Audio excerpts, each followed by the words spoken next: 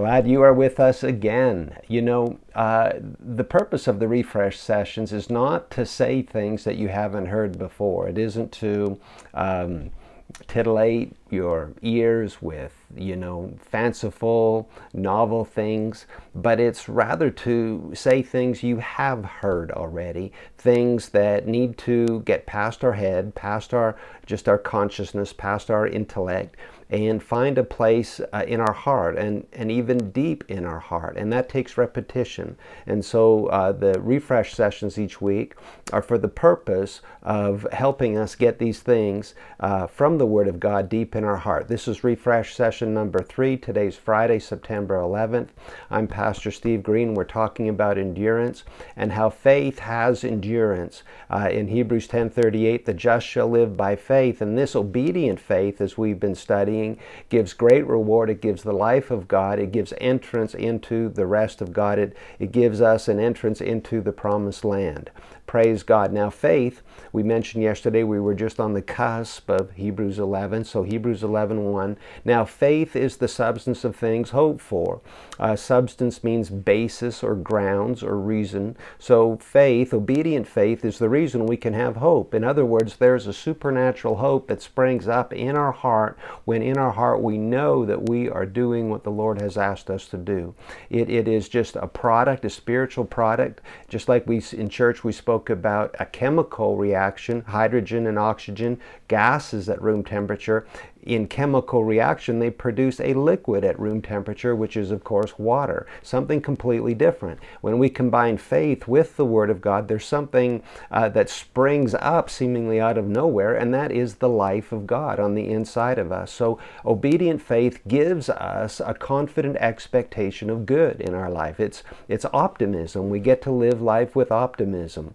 In 11:2, it says, For by faith the elders obtained a good testimony. There's something else we get from faith as we're going through our life, and when we get to the end of our life, we will have a good testimony because of obedient faith.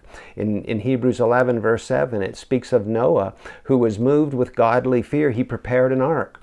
He obeyed God. It took him 100 years, but it saved his household. Praise God.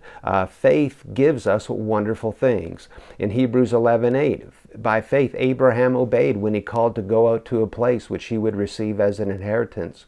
In verse 6, just prior to the two verses we just read, the writer says, without faith it's impossible to please him, for he who comes to God must believe, this is the kind of faith he's talking about, must believe that he is, and believe that he is a rewarder of those who diligently seek him. So as we have faith in him and obey him, which is diligently seeking him, there will be a reward. So we're just listing the many good things that come to those that have faith, and in particular faith with endurance. Glory to God. There's reward, life, entrance into his rest, a confident expectation of good, a good testimony. Reward is emphasized again. In Hebrews 12 and verse 1, therefore, he's just finished with the list of the elders in chapter 11. Now chapter 12 and verse 1, therefore we also, just like these elders, since we are surrounded by so great a cloud of witnesses, which are the elders, let us lay aside every weight and the sin which so easily ensnares us, and rather than sin, let us do what the Lord has asked us to do. In other words, follow the words of Jesus. Let us run with endurance, there's the word again, hupomone, the race that is set before us, looking unto Jesus, the author and finisher of our faith, who had faith before, who had endurance before we did. It says, for the joy that was set before him, he endured the cross. Hupomeno, the verb of hupomone. So what was the result of endurance in the life of Jesus? There was great joy, and there's joy that comes to us also. Now no chastening, Hebrews 12:11, seems to be joyful for the present, but painful. Nevertheless, afterward it yields the peaceable fruit of righteousness. It's not joyful for the present, but it's joyful later. Joy is part of the peaceable fruit of righteousness. It's to those, and we're trained by this chastening. So obedient faith brings peaceable fruit. Obedient faith brings joy to our lives. Praise God. Thank you again for joining us. We are talking about the things that make for the kind of life that we all aspire to. Praise the Lord. We'll see you next time.